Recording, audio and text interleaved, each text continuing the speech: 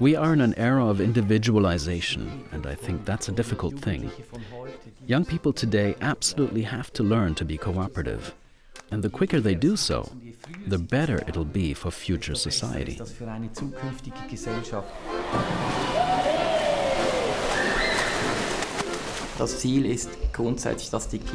The fundamental aim is to have children leave the school strengthened by it. Confident they're able to think and deal with difficult situations by employing the various strategies they've learned.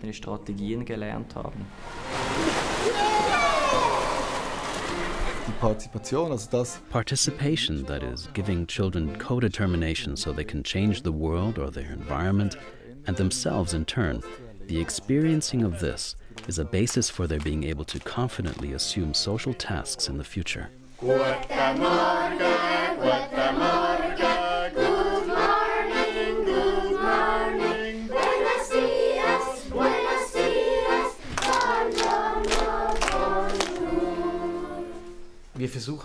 We try to create various possibilities to integrate self-management and social interaction into lessons. One example is the grade committee, which the children themselves run and in which they must track the time, with alternating roles that they themselves have to adopt. They also teach other children. This has been thoroughly studied in reciprocal teaching literature, and it has been shown to be extremely effective. I take a ball. I have here a blue one. If you have to stand at the front as a pupil, you reconsider how you've reached the solution. And then again, children learn completely different approaches, ones I might never have thought of myself. Yes, because you really learn more than if you're just doing worksheets, and it's completely different for them to get explanations from us rather than from teachers. This is the fine fur, and here's the rough, thick stuff. It's actually put together the same way a human gets dressed. The fine fur is like a jumper for him, and the rough fur is like a rain jacket. Because we speak a similar language, we know better what we didn't understand. For a teacher, it's easy or logical, because the teacher already understands it. If I explain something to somebody, I have to have understood it very well first.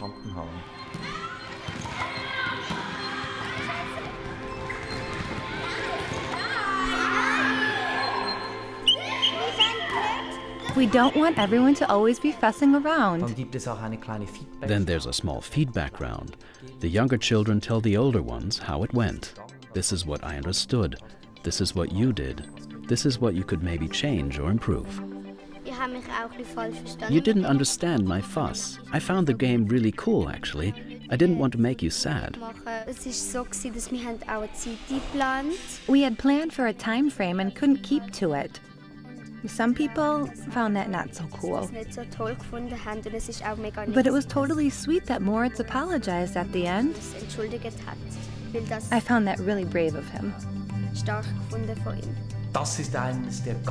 That's one of the central aspects of what we're doing here. Letting these children show completely different competencies in their new roles, and that they can guide children, treat other children with empathy. They're a lot less successful at this in their peer groups. I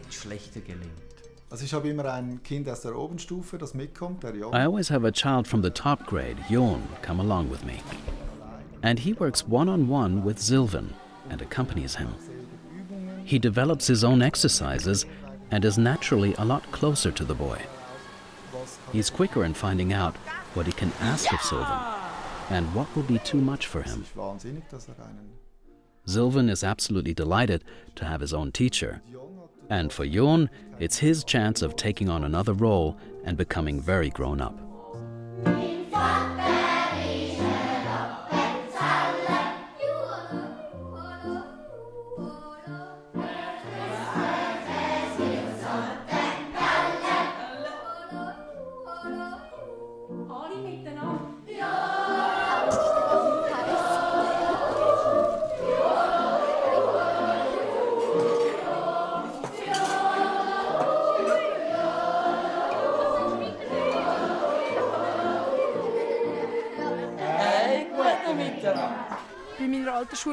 In my old school, it was all grinding your way through the material.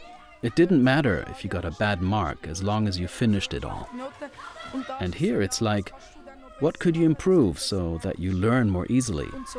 It's more constructive and also a better way of relating to the teachers. School is one of the most important prerequisites for personal development and also for career development. And a good environment gives you security. If the children don't encounter us as models, personified learning models, they'll never have fun learning anything. That's why, for example, it's important we film ourselves and watch the videos together, so as to give each other feedback on how we helped support their processes, the children's metacognitive learning processes. You mean help by helping her ask questions? It'd be very interesting to return our attention to how she motivates herself. Then we pose specific questions about a given sequence in order to better grasp and develop our own actions, so as to become better in dealing with children. We expect children to improve after feedback, and we expect that from ourselves as well. For us, the prize is an incredible gift. We never counted on anything like this, and we are naturally very grateful. We're going to invest the majority of the prize in accompanying research. We would like to scientifically evaluate correlations between social interaction and self-management. Then there are another couple of projects that are important to us. One child, for example, proposed having a new subject introduced at school.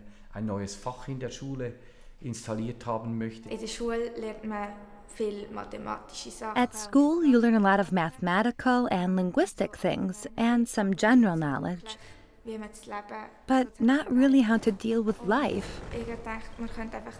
And I thought coping with life should really be introduced as a school subject.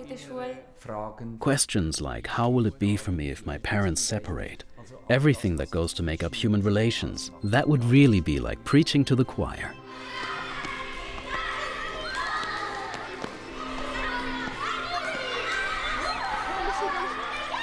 In line with the research prize winner's findings, namely that puberty is a very sensitive stage in emotional and social learning, I must say the school self-management project is really on the right track. Someone who knows him or herself well and can both self-manage and manage others will definitely be better equipped to make his or her way through life.